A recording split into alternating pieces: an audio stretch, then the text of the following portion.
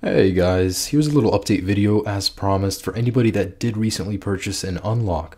Now, here's a couple things you guys do need to know. I am currently so backed up. I did not expect so many people to order from me as they did, but I am making progress and mostly everybody should be getting their orders very soon. Now, if you order within the next few days, it will be about a week out. Anyways, thanks, but no thanks because you guys really tricked me up. I didn't believe I'd sell so many, but here I am.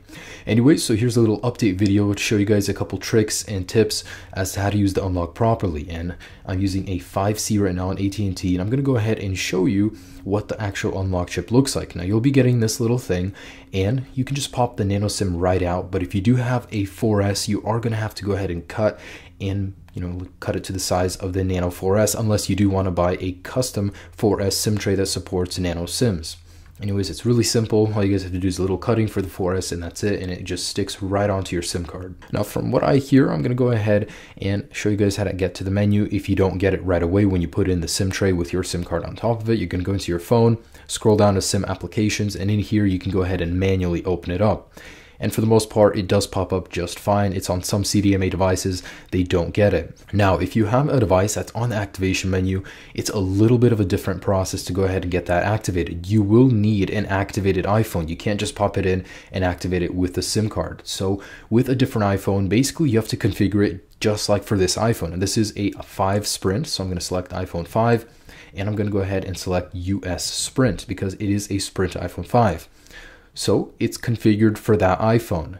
And there's a couple things you guys do need to know about this. I could just easily put it into the iPhone 5 model and activate it, but when I go to put it back into this model, it won't work. I have to reconfigure it back on that iPhone 5 model. And it's a little confusing, I know, but I'm going to go ahead and run through the whole process and show you guys how it works. So it's been configured to the iPhone 5 Sprint. Anyways, I'm just going to go ahead and pop it in and show you guys that it does activate it. Now, 95% of you guys won't need to do this, but for those 5% that do need to do this, that's why I'm showing you guys how to do it. And I understand not everybody needs this, so you can go ahead and skip it. But anyways, it is activated. As you guys can see, I do have Sprint in the upper left corner. And when you guys are trying to unlock a CDMA iPhone, namely Verizon, Sprint, you guys will get the original carrier in the top left. And I'm going to go ahead and show you how to finish the unlock on a CDMA iPhone. So that's totally normal. It's okay. What we need to do next is go ahead and go to Safari, and we need to download iRose, the application that we will use to finish the unlock. Now, this is exactly how it'll look. So go ahead and navigate your way over here, and you guys will get an option to download an application. So download it, select install. And that'll just take a couple seconds to download onto your Springboard. All right, so once done, select continue, and you're now in the application. We're gonna go ahead and force 2G, select OK, and we are done. So now we need to go ahead and reboot the iPhone. And as you'll notice, you just dropped down to 1 bar, then went back up, and that's totally fine. We do need to restart the device, and once we boot it back up, we'll be on our network. Now, upon reboot, it is searching, and I do just want to show you, I do indeed have a Sprint iPhone. If you guys ever did research about a factory unlock for Sprint, it's over $140, and it doesn't work in the USA after. But here I am with a Sprint iPhone with T-Mobile loading on my iPhone. And as you guys can see, it's a little bit of a different process for CDMA phones versus GSM phones, but nonetheless, you guys do get activated on your carrier. So that's all fine and dandy. It's working on the network, but say you want to use the unlock on another phone, or if you just used it to activate this iPhone and you want to put it back to the other phone, you have to reconfigure it. And if you don't reconfigure it, this is what you will get. So I'm putting it back into the original phone I showed you in the beginning of this video that it was unlocked with. And any moment now, we will be going to the activation menu and it'll be saying this SIM card is not supported.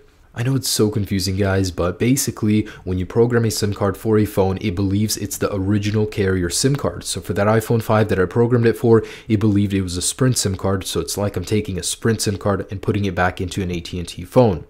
And the only problem is I have to reconfigure it on that phone before putting it back into this one on an AT&T phone. So I'm going to go ahead and do that, popping it back in. And if you don't get the menu, that's fine. All you guys are going to want to do is scroll down to your phone and go back into that menu.